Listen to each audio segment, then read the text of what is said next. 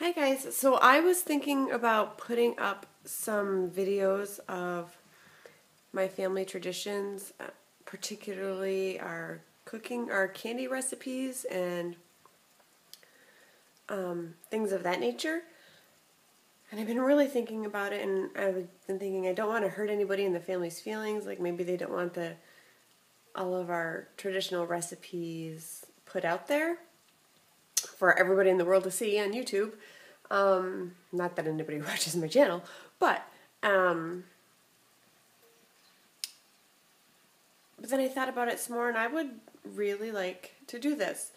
I want to be able to carry on my family's traditions. I was thinking, well, what if something happened to me, or what if the house caught on fire? Our recipes would be lost. So I'm not sure how many other people have these recipes in my family. And I know that I don't have all of them, and I would love to have all of them, but the ones that I do have, I do love, and I use them almost every year. So I thought I would share some of them with you.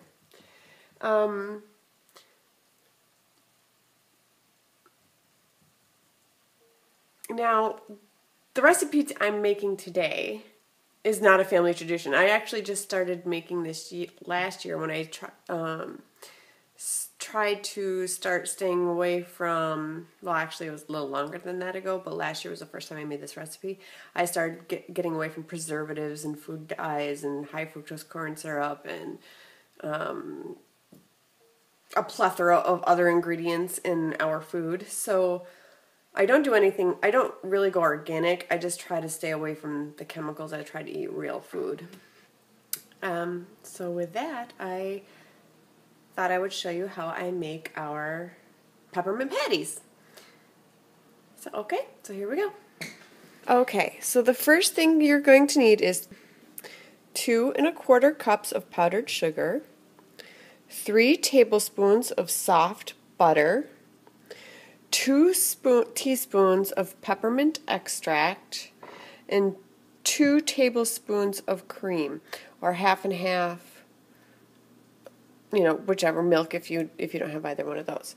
You'll also need to mix or melt 12 ounces of chocolate chips in a double boiler. Now, if you don't have a double boiler, please don't go out and buy one. Just boil some water in one of your regular pots and put a bowl, preferably aluminum, not glass, so it doesn't crack. And just do it that way. You'll want to do it on medium heat until it's all, and keep stirring until it's all melted. Mine's not all the way melted yet. Now, I prefer to use dark chocolate in my recipes. I just like dark chocolate better. I think milk chocolate tends to be a little too sweet. So that's it. There. Now what I'm going to do is I'm going to mix all these ingredients together in this bowl, and then I'm going to scoop them out with this and put them on this lined cookie sheet. I have it lined with wax paper, wax side up. And then I'll roll them out, press my thumb into them or my finger in them so there's a little dip, and then dip them in the chocolate. And then I'll be right back.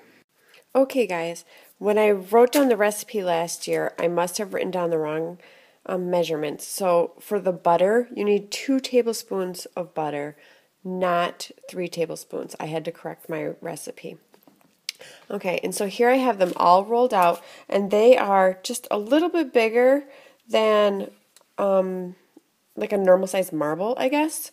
And so now what I'll do is I will go ahead and press them down one by one and make them more into a patty shape.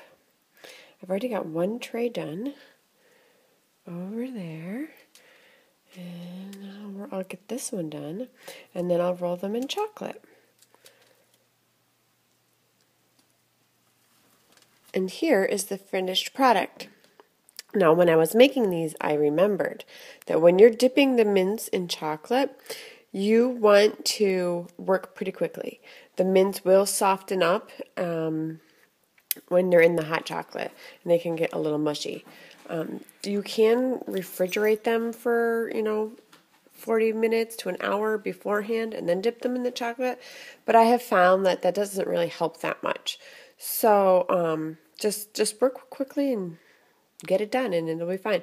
If I get a chance, it's getting pretty late, but if I get a chance, I will put a picture in once they have all cooled and set up, and I clean them up and they're all done, and get them plated. Okay, thanks for watching. Bye-bye.